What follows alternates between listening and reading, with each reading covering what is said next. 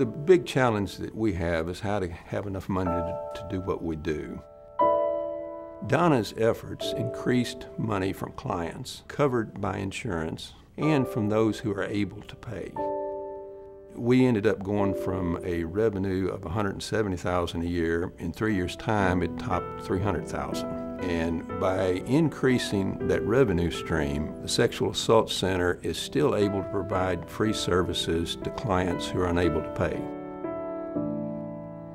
We know with Donna that things are done accurately, and to have that kind of confidence in somebody is just tremendous.